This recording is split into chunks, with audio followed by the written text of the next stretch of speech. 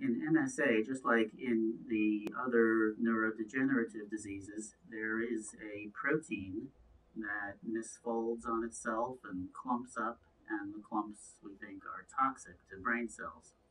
In the case of MSA, the protein is called alpha synuclein. This is the same protein that's involved in Parkinson's disease, but it's different from the ones in Alzheimer's and PSP.